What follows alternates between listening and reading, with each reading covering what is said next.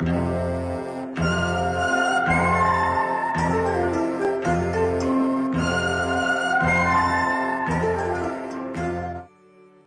a todos, eu sou a Mariana, sejam bem-vindos a mais um vídeo. O DIY de hoje é uma reutilização de uns pilares que eram de umas escadarias. Há uns anos a minha avó fez obras lá em casa e teve que tirar um corrimão e guardou as madeiras e ficaram por lá escondidas. Recentemente ela andou lá a arrumar umas coisas na garagem e encontrou os pilares. E como sempre perguntou se eu queria para fazer alguma coisa. Eu fiz este trabalho já há um ano, mais ou menos, e eu andava inspirada em fazer um cantinho ZEN com os famosos Budas que são tão fofinhos. Eu não sei o que é que se passou com as imagens do vídeo, eu perdi algumas. Depois de ver algumas ideias no Pinterest, eis que me inspirei num móvel onde pudesse pôr plantas e um budazinho com areia. Eu usei uma tábua que tinha aqui por casa, eu depois vou-vos deixar as medidas ao longo do vídeo. Pedi ajuda ao meu pai para cortar com a serra de tico-tico e foi assim que eu fiz a base e o suporte. Depois de ter a base e o tampo do móvel, decidi passar para os pilares. Comecei por lixar um a um e a minha ideia inicial era deixá-los assim, só que como não combinava com a madeira dos tampos, a minha mãe sugeriu pintar tudo de uma cor. Então eu fui lá ao espaço onde eu iria deixar este móvel e vi qual era a cor que mais sobressaía e eu escolhi o dourado e acabei por pintar o móvel todo de dourado. Como já disse, este DIY está feito já há mais ou menos um ano. As plantas sofreram algumas modificações, eu mudei este sítio, meti outras e é isso. Estou a deixá-las crescer agora. Mas fica um espacinho super engraçado e zen. Para além de decorar o espaço que não tinha nada, fiz algo a meu gosto. E serve também de móvel, onde dá para pôr algumas fotografias, dá para pôr alguma coisa assim, alguma decoração. Vocês vão ver no vídeo que eu tinha uma outra ideia, pôr relva artificial por trás, só que a minha mãe não achou muita piada, disse que ficava feio e então eu decidi tirar, apesar de que eu estava a gostar bastante do efeito. Então, sem mais demoras, vamos lá para o tutorial. E esta foi a tábua que eu usei para fazer os tampos da mesa. Cortei um retângulo com 95 cm. Pedi ajuda ao meu pai e usei a serra de tico-tico para cortar. Depois usei uma lixa para tratar de todos os cantos. E eu perdi algumas gravações, mas eu vou explicar o que aconteceu. Depois de ter cortado os dois tampos, foi só parafusar nos pilares e aproveitei e coloquei também uns pezinhos para que depois se possa passar o aspirador por baixo deste móvel. Arranjei umas outras tábuas para fazer a lateral da parte de baixo, visto que eu quero fazer uma espécie de floreira dentro de casa, tenho que fazer uma barreira para a terra não cair. Depois tive que isolar tudo, usei cola quente para isso, mas também podem aplicar silicone se tiverem em casa. Tapei todas as junções das tábuas e todos os furinhos que havia.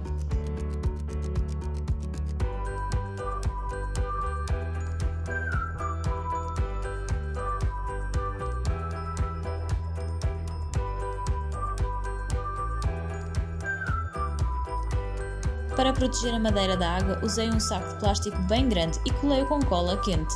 Cobri o fundo e as laterais, isolando tudo muito bem.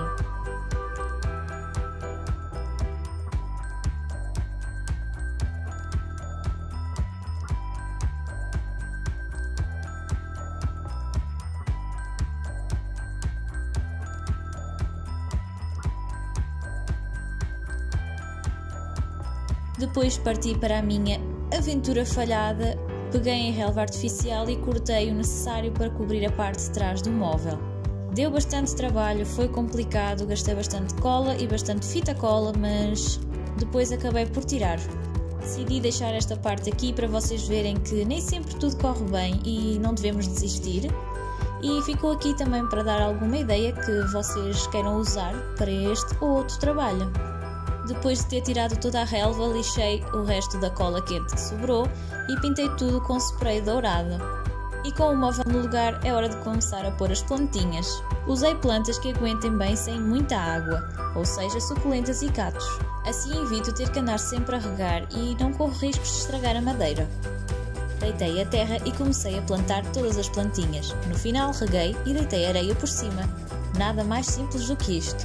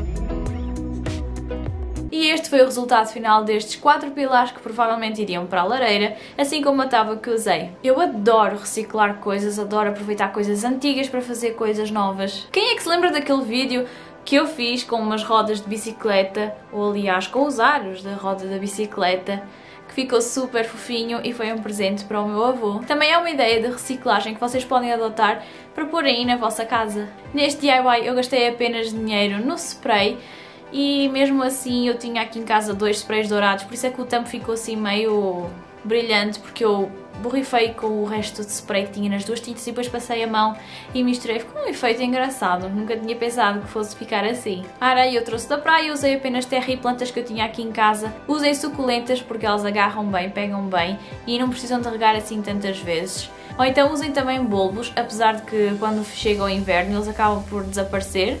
E eu pensava que os meus tinham morrido, mas estão a dar fruto, estão a ficar verdinhos, tão giros. E transplantei há pouco aquela era que vocês viram no vídeo, por isso é que ela ainda tem folhas castanhas, porque a planta acaba por sofrer uma queda. Mas depois ela volta a ficar verde, vai agarrar e vai ficar bonita e vai trepar e vai dar assim um ar verde ao meu jardim zen. Mas é isso, eu espero que vocês tenham gostado, não se esqueçam de deixar o vosso like e não se esqueçam de partilhar o vídeo com os vossos amigos. Se fizerem este projeto, não se esqueçam de tirar uma foto e de enviar para mim, para o Insta. Já sabem, deixo aqui na descrição a lista de materiais, vou deixar as minhas redes sociais e no final do vídeo vou partilhar um vídeo sugestivo. Espero que tenham gostado, um beijo, um queijo e até à próxima!